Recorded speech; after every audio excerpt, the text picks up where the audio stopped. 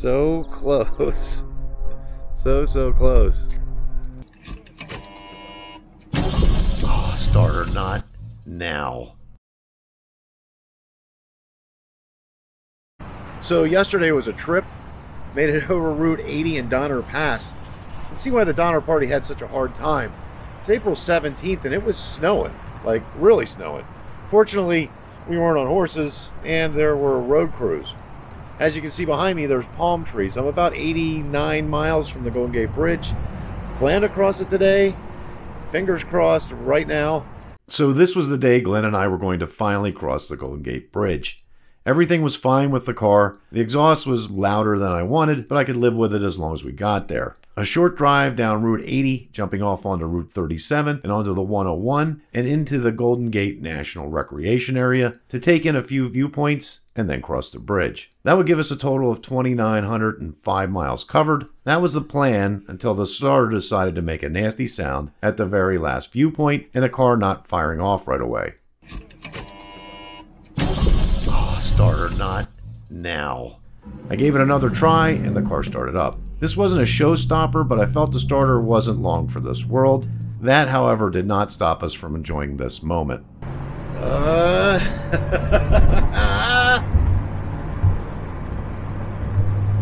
It is the Golden Gate Bridge. And the Maverick is crossing it. Now this may look like a guy just driving across a bridge to you, but this is a goal that's been unrealized for 18 months or better. So to drive an old Ford all the way across the country, across the Golden Gate Bridge, it's being done right now.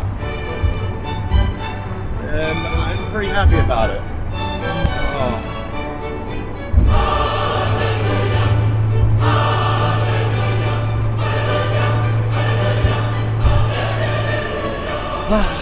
Friends in front of me, he's doing fine. Everything's good. Now we just got to go all the way back to Harrisburg. But just this moment, right now, it's surreal.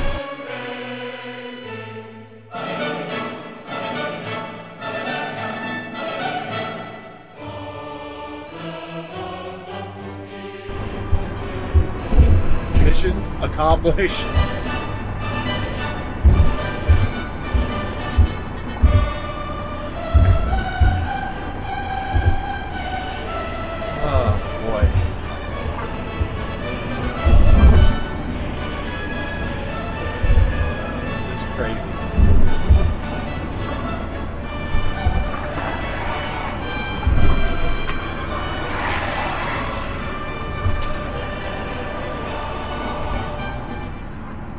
Feels good. Really good.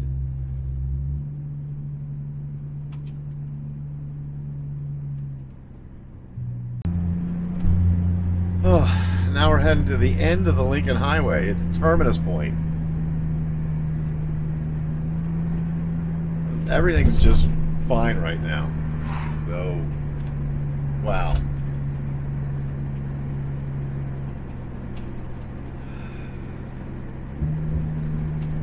So this is the end of the Lincoln Highway. Both Glenn and I have made it. We've crossed the bridge successfully. Now all we got to do is drive 2,800 miles back to Pennsylvania.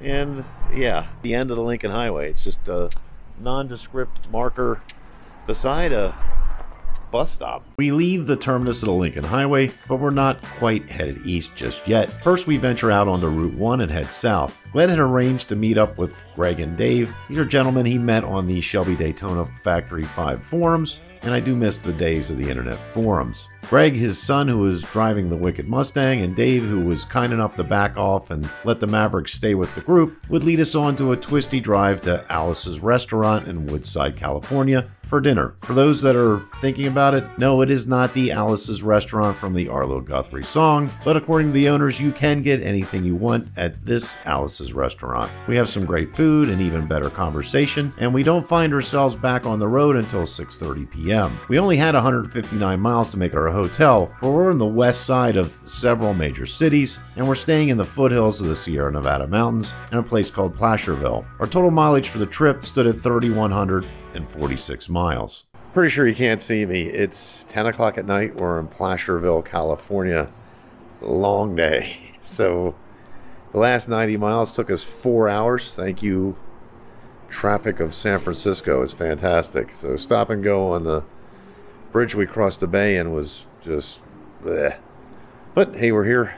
Tomorrow, Eureka, Nevada. Following morning, it's on to Route 50 and back over the Sierra Nevada mountains. There is snow in the mountains, but fortunately, it's not snowing. We make our way into Lake Tahoe. Yeah, I know I'm in the dark. I'm in the shade. It's Lake Tahoe right there. Pretty nice out today. Not too bad. A couple of slick spots on the mountain. Nothing too exciting.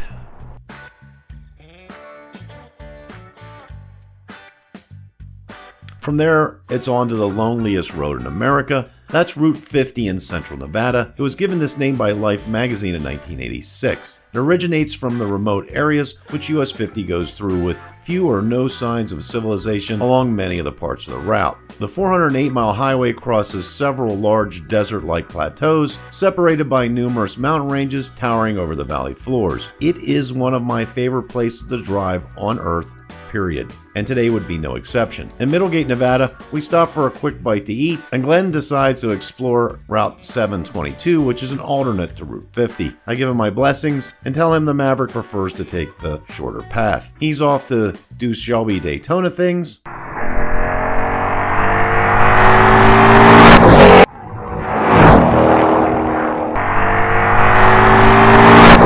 Well, I keep the Maverick at its preferred speed of 65 to 70 miles per hour, and I'm all by myself. And I really mean all by myself. So when I say I'm driving in the middle of nowhere, I absolutely mean it. I've got 55 miles yet to get to my hotel. I probably won't see another car going this direction that entire 55 miles. So today we're rolling out of Eureka, Nevada. It's a pretty neat town. It's up. It's like 6,400 feet of elevation. We're in front of an old opera house, and I'll put some static pictures up, as well as the courthouse. Both these buildings date back into the mid 1800s, so pretty neat town, real small town. Next is Ely. Once again, we find ourselves on Route 50, heading into Ely, Nevada. Ely, Nevada. Our destination for the evening is Salt Lake City. We wanted to press further east, but there was snow in the forecast for parts of Wyoming that day, and we figured we could knock out all the state the following day, plus a part of Nebraska. We drive up Route 93 into Wendover and make a right onto Route 80. This time we both make a stop at the world-famous Bonneville Salt Flats. Sadly, the salt flats are flooded, so my attempt at a new land speed record in the Maverick will have to wait for another day. We get up to highway speeds on 80, and my swap front tires are now severely out of round, and speeds over 70 miles per hour cause severe wheel shake. We pull into a rest stop about 50 miles west of Salt Lake and swap the tires front to back, and this clears up the issue for the time being. We roll into Salt Lake around 6 p.m. and I begin to scout out possible tire shops along tomorrow's route. Our total mileage for the trip so far stands at 3,825 miles driven. We awaken early in Salt Lake City and hit the road in order to beat city traffic. The Utah State Police have Route 80 closed and diverted to an off-ramp and back due to icing under an overpass. I have no footage of this because it was too dark. I connect with a tire dealer in Laramie who says they can get the car on the alignment rack, and they have a pair of 205 7514s in stock if I would like them. After a yes, please, very much so response, I give them a time when we should be able to arrive. We grind out 397 miles with no real issues and pull into Les Schwab Tire Center. Remember the starter issue from the Golden Gate Bridge? Oh, starter not now. There happens to be a Napa across the street from Les Schwab, and that store just so happens to have the correct starter for the Maverick, so I picked that up. Since the issue at the bridge, I've been starting the car in the morning and mostly leaving it idle all day, knowing that the next time I start it could be that starter's last time. The guys at Les Schwab find the alignment, as suspected, is, well, not great. The camber and toe are both way out of spec, and they work to square that away, and I pick up two Venzia tires for the front and have the still decent raised white letters once again placed on the rear of the car. I now have a starter with me, and the front end is no longer chewing through tires. All we need to do is roll into Sidney, Nebraska for the evening, and that should be the last of dealing with elevation and snow. But Wyoming decides to give us a parting gift. Well, this has been going on for about 20 minutes. There's a word for spring in the Rocky Mountains. That word is called winter. We roll into Sidney, Nebraska as the sun is going down with a total of 4,422 miles traveled, and I have a date with a defective starter that evening underneath the Maverick.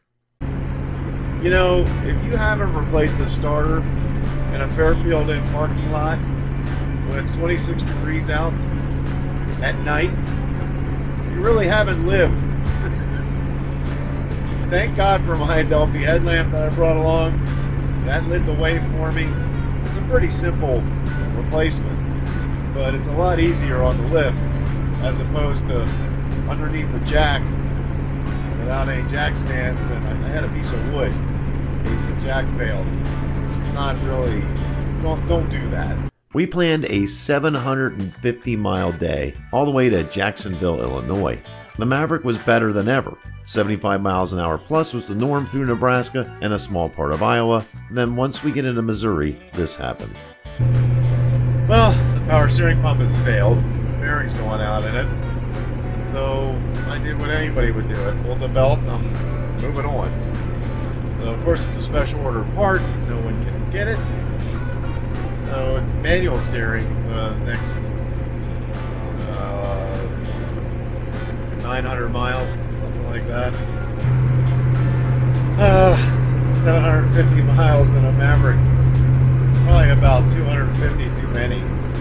So we are 40 miles out from our property. My head is banging. My eyes hurt.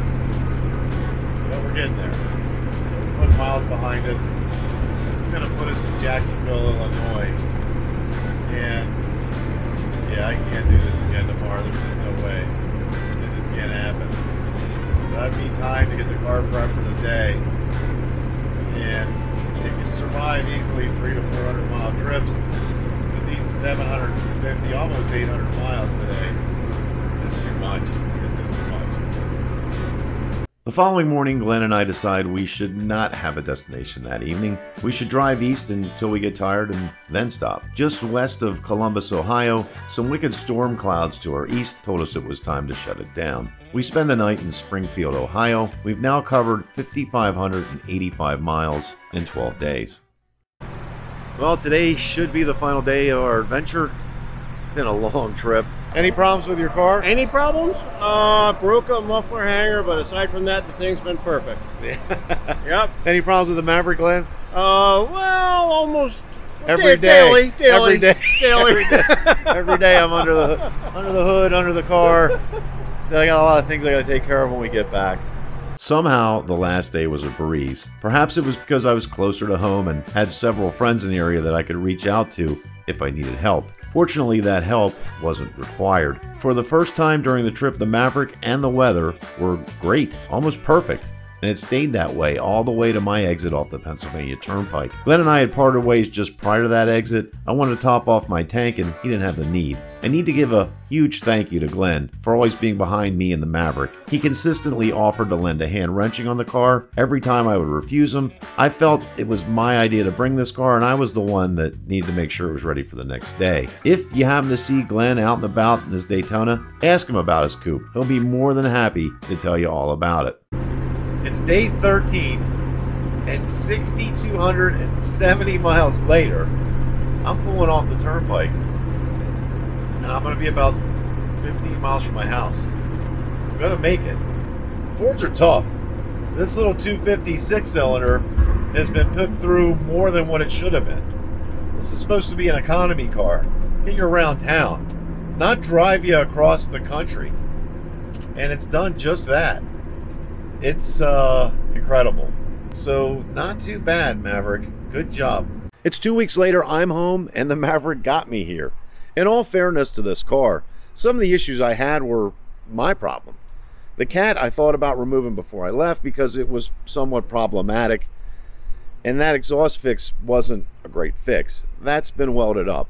The power steering pump, that was original to the car, and 46 years is a long time for anyone to continue to work. That's been replaced. As far as the alignment, that's something I should have had checked.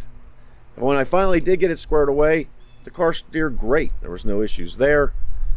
Also, I did a couple of oil changes along the way, but this car runs on dinosaur oil. That's something that you want to change every 3,000 miles in the older cars. so that needed to happen. Overall, it was a good trip. Once again, thanks to Glenn for accompanying me. And now the trip's over, my time with this car is also over. If you'd like to own this car, I can tell you it gets tons and tons of thumbs up and people blowing the horn. It will get you wherever you have to go, maybe not as quickly as some of you would like. I appreciate you watching this video series. If you liked it, give it a thumbs up so other people see it. Also, please consider subscribing. I'm going to put a link to our first video over here in case you missed that. And until next time, we'll see you.